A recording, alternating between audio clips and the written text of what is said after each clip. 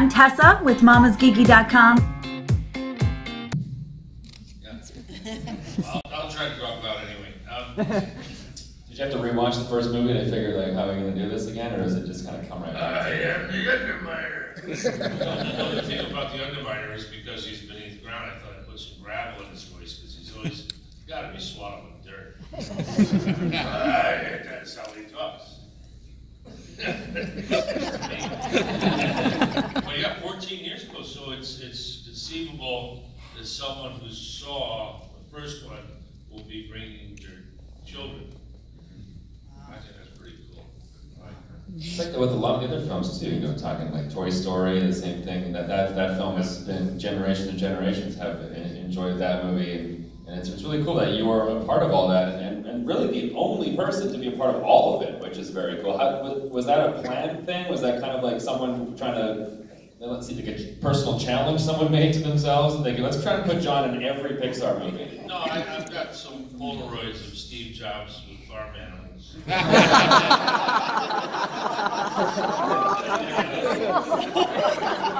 not going anywhere. No, I'm not even sure how it happened, and I don't question it. You know, I don't want to start poking it and see, what is this? Is this real? So I just, okay, as long as they call me, I'll show up and do my job and go home. Yeah, and then the first one, I guess going back to the beginning with Toy Story and Ham. 21 years ago. That was, yeah, we're working on it. I know they've announced the date for the fourth movie, I believe it's next June, I believe, 2019. Yeah, I do some recording for that in a couple of weeks. All right, so Ham is back. I wish it was a no-brainer. Yeah. Very cool. So you have it. How far in advance do you know that you're coming back, or do you? I guess they kind of do a lot of the preliminary animation first, and they kind of give you a call. Or how does it all fit together? I usually get one of those Google reports. You know, if my name's mentioned, pops up. And, oh, you know, Adam's coming back. We're praising the role, blah blah blah blah. Oh, okay, then we're doing another one. So nobody calls me to confer or ask my permission. So John said, okay, we can do another film. So no, that's the way I find out when you guys find out, really. I mean, if I asked, I could find out. I don't ask. Is it odd, you know, being in doing all the animation work, and you don't really work with the people that you co-star with? No, it takes too long. You know, if you have 5 people recording, 4 of them could be just spot on perfect, and the 5th guy, you could hear the change rattling in his pocket, or so you got to start from the beginning. You know, it's just easier, but also with Pixar, they make it so easy. They do all the heavy lifting in that they've already worked on the script for 3 or 4 years. So the director, like this next one, Brad Bird, he knows every punctuation, every pause, every sigh. He just knows every single character and how they connect, and how they should connect, and where they connect. And so he's the one that directs the flow. So when he tells you, you know, do lower and be more afraid, or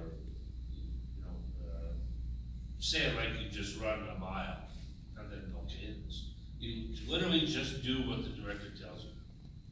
There's no heavy lifting involved for me. And the process itself, how long does it take? Because some of these roles that you played are some are smaller, some are bigger. We've seen like Mac in Cars and Hammond. There's a couple that are a bit smaller. How long does it take to even do some of the smallest ones? I imagine that probably still takes a few hours of recording. They get you to do like 1 million takes, or do you go in there and nail it in one and then you hit the road? Like, how does that work out? No, I've been doing it for a long time. I actually invented the system. It was the first Toy Story, and usually, those of you out there who record, you'll understand this. You've got the microphone, and there's a booth, and you got the director, the producer, and, whoever in there, and then you do the first line. Oh, look at that cricket! So you say the line, and then they confer, and then you see all this.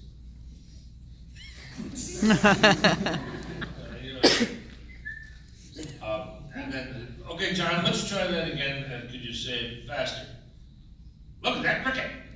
And so I said, how about this? I'll give you 5 different ways on each line.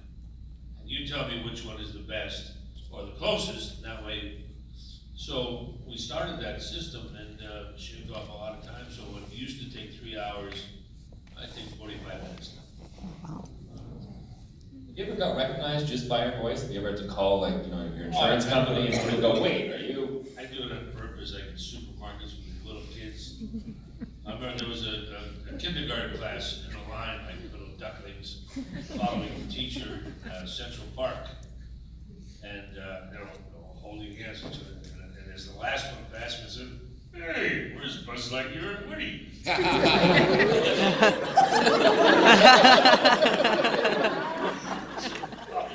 And about 5 or 6 kindergartners spinning around. I got fun with that, yeah. We were just talking about this backstage. You know, we're saying, you know, how many things that you've been in those. I said, like, oh, I got a sore neck looking at your IMDb because there's just so many things. And you said that you sometimes stumble across things that you forgot you were in.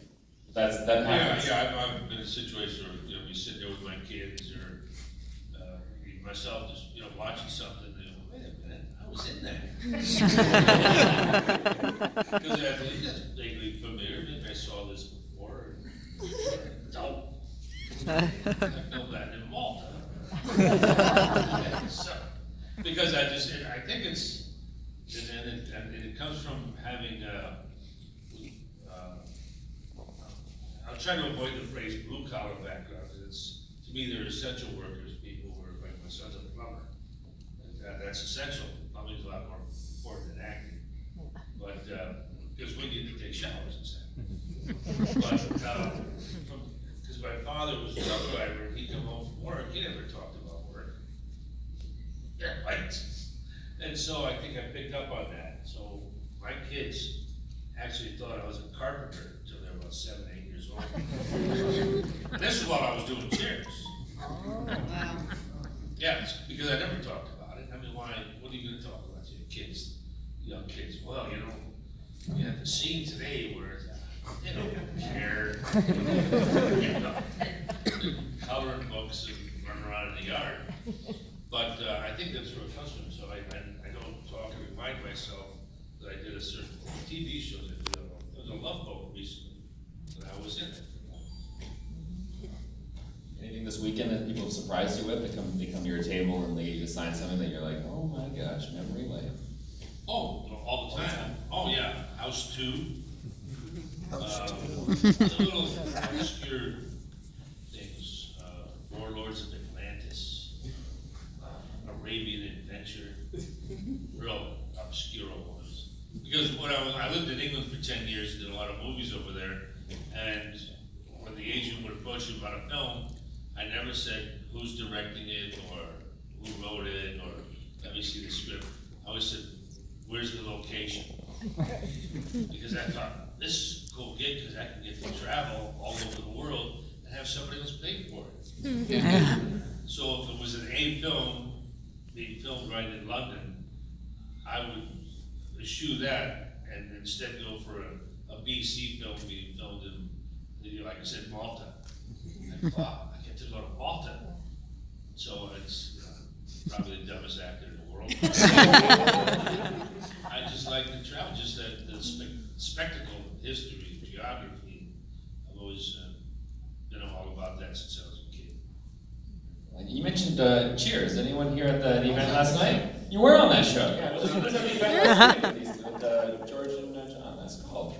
Yeah, we were talking a lot about the show last night, and if you have questions for John about Cheers, be sure to make sure you ask a question of it. But before we throw to audience questions, I know you played Cliff on the show. It was a bit of a know-it-all, right? He's a very, very smart guy. And you said last night that you yourself you dabble in the trivia, right?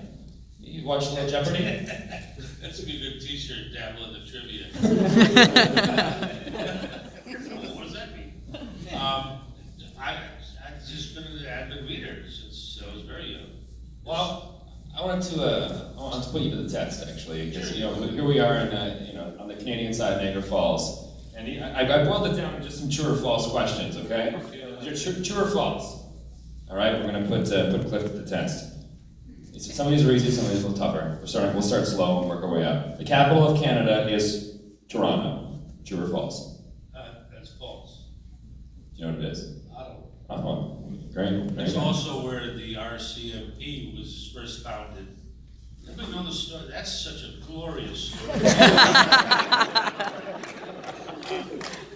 That's there was like the Magnificent Seven, because they were all villains and gunslingers, because the villains, the bad guys out in the Pacific Northwest, were ruling the whole area, and Ottawa said, we gotta stop it. So they got the baddest of the bad. It was like about a dozen of them. And by the time they reached British Columbia, the bad guys had all fled because of their reputation. Does anybody know that story? It's unbelievable. All right. All right. I don't know. Right? We've never met. Yeah, I always think, why did they make a movie of that? Maybe in Malta, you can go shoot it. But no, these were the baddest of the bad. These guys were really butt kickers. All right, Canada's national sport is hockey. True or false? Oh, it's gotta be. It's either that or maple syrup guy. That's false. Lacrosse is Canada's national sport. Oh, I thought that was Vermont's national sport. True story, look it up, guys. I know, mind-blowing, right? The longest street in the world is located in Canada. Is that true or false? The longest street in the world is located in Canada. Highway. It is. Street. Yeah. No, the longest is Sepulveda Boulevard in California. The longest is actually Yonge Street in Toronto. No, it's not. The Mall of America is owned by Canadians. True or false?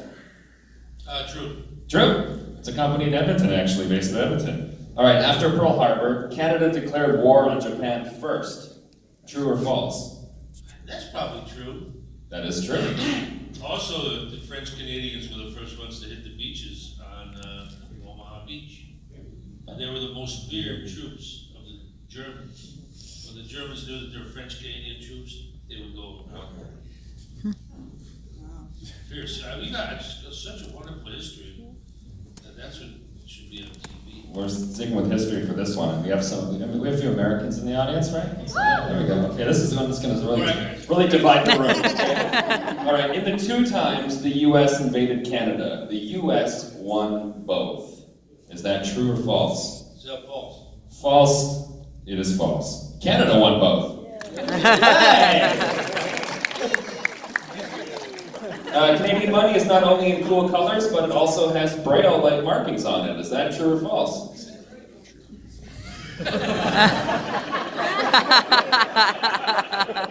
That is true! All right, now this is one for Niagara Falls. Tourists have been struck by falling fish touring the falls. Is that true or false? So what, like on the boat? So if you're on the tour that takes you kind of underneath in the caves, and there's people that have been actually hit by fish. I wouldn't say it's true. That's true. That's true. Yeah, no, I'm a fisherman. There's some of them. Like the flounder you get out, well, not here in British Columbia. Huge. Yeah, that would knock you right out. Oh, right. Right, there are more Canadians living in the U.S. with expired visas than any other group, of immigrant. Is that true or false? Yeah, Samantha Bee's one. That's true. That's true. Apparently they've estimated there's about 93,000 Canadians hiding down there. All right, last one. The moose is the national animal of Canada. True or false? I don't think so. It is false. Do you know what it is? It's a beaver. It is the beaver. Pretty good overall, I would say, right? People think moose. Yeah. Gotta be beaver. All right, we have some audience questions.